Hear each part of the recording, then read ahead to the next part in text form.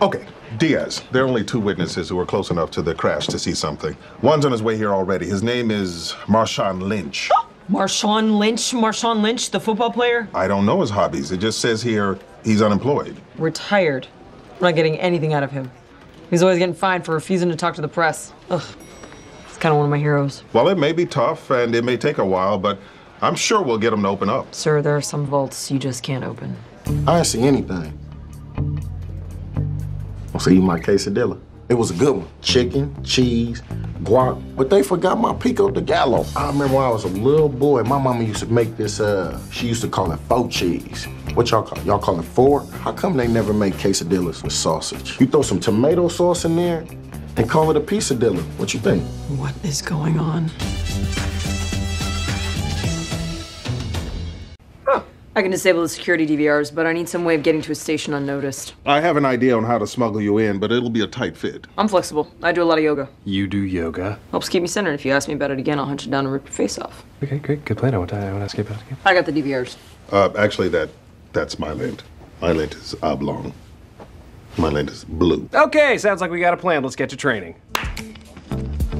Hey, I've been looking for you. Before you decide what to do with Sam, there's someone I think you should talk to. Miss Miriam. Surprise! I tracked down your old ballet coach. I brought her in to remind you of the effect a kind, nurturing presence can have on a young life. Hello, dear. Have you continued to dance? No, Miss Miriam. Well, there's no surprise in that. You always were a lazy ox. What's this now? Look at your posture. You look as if you should be ringing the bells at Notre Dame. Miss Miriam was not nurturing at all. All right, Ox. Let's see what you've got.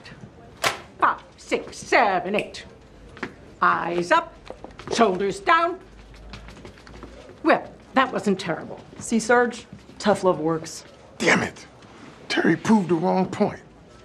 Party round 2, the quiz. Winner gets a question mark crown. So cool. I'll take Lonely Arts and Crafts for 800. First of all, I've made many friends through arts and crafts. And how many of them are googly eyes?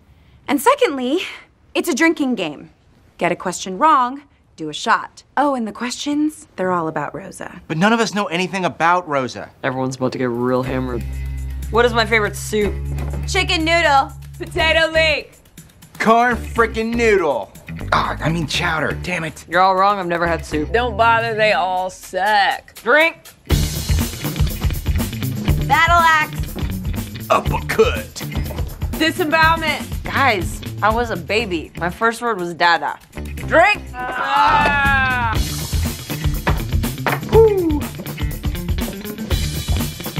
Wrong!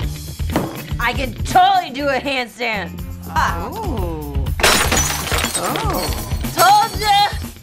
Good luck following this party, ya bish. All right, Boyle, you're up. Where are we going? A restaurant, specifically La Petite Colon. It means small intestine, because that's all they serve. Oh man, I was rooting for you. I don't think I can eat that. Neither can anyone else, which is why they shut it down. We are not eating at this restaurant. We are demolishing it. Damn! Boyle's going to win! Yeah! Madam, may I offer you the first whack? Been dreaming about this since I was a little girl.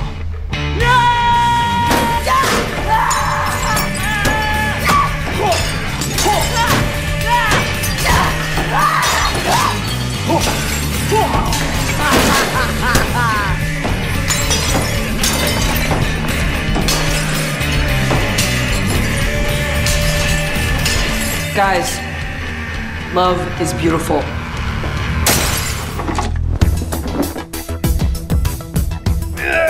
Come on, man, use your muscles. Use my muscles? Oh, great. Why didn't I think of that? Great advice, Terry. You know what? It's a pull-up. There's not much to coach here. So there's Carrie, Miranda, Charlotte, and Samantha. But New York City is really the 5th character. What about Steve? He seems nice. Oh, Steve is nothing. No one likes Steve. Steve is nothing. Okay. I don't get it. Miranda could have had Blair Underwood, but she settles for Steve. Oh, but you do get it, sir. See, now you do. How is you doing that helping me? Scully. Rosa.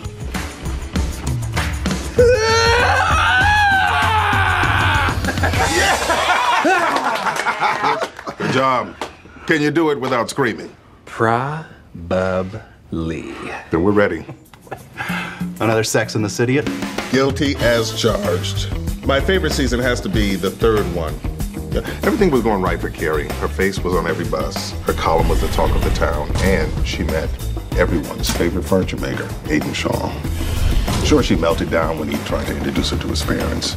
And she flipped out when she bumped into Big getting out of that cab with Natasha, whom he had married.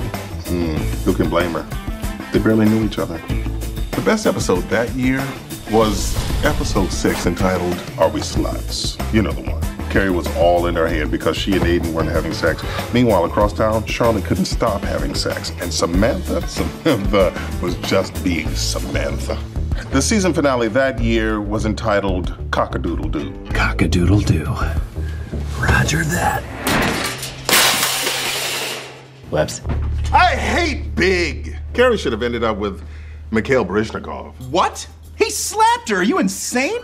I left my phone in the briefing room. It's been 20 minutes. You think they're still... They're not doing anything. Kissing just turned to talk. It's like, why even work here? Listen up. We have an announcement to make.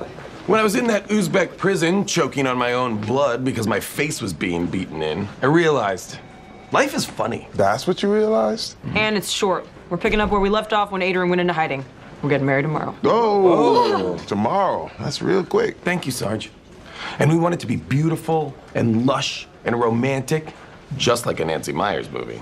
She's our favorite director. Aw, I love You've Got Mail. That's Nora Ephron, you idiot. I know. This is just 18 shots of espresso. It got me through the first 3 months of having twins, but I imagine it'll sober you up too. Aw, he's taking care of you. He's such a good father. Oh, I miss my father. He used to be Daddy's little girl, but we never talk anymore. You don't? That's what happens.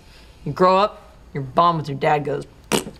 No, it doesn't always happen, all right? Not to special daddies who put the time in.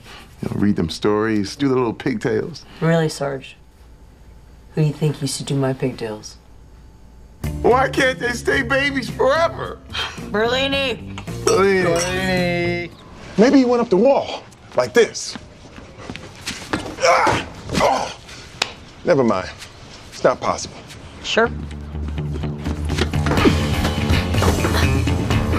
Damn, Rosa! How did you do that? I have a dark past.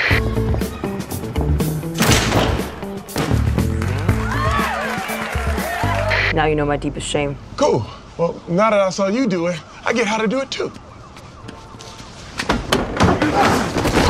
Oh, damn, Terry. Yes, Eunice, we know who you are. That man is in the hall right now. What? He's heading for the back exit. Look, there's Sergio. Damn it, he's getting away again. Not this time, partner. See you on the ground. What? You're mine, Sergio! Did he get away? Yes, very easily. What the hell were you thinking? You're lucky you just dislocated your knee. How do you know it's dislocated? I went to med school for 3 years. You did? When? That's not the point. Why did you jump off the building? I was trying to make up for letting him get away 7 years ago. What? I don't care about that. You had an instinct, you followed it, and you were wrong. That happens to everybody. By you. Good. Go on. And then it got more and more awkward to bring up, so I never did. I just hoped that we'd catch him eventually and you'd never be tipped off to the fact that I let him go. Oh.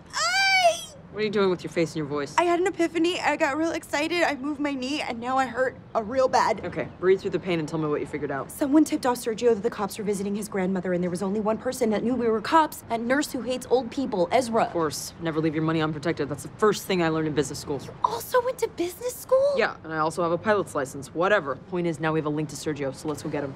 So we're good. You're not mad at me anymore? No. You're about to be real mad at me. For what? 'Cause I'm gonna reset your knee. Look at the bunny. Huh? Ah!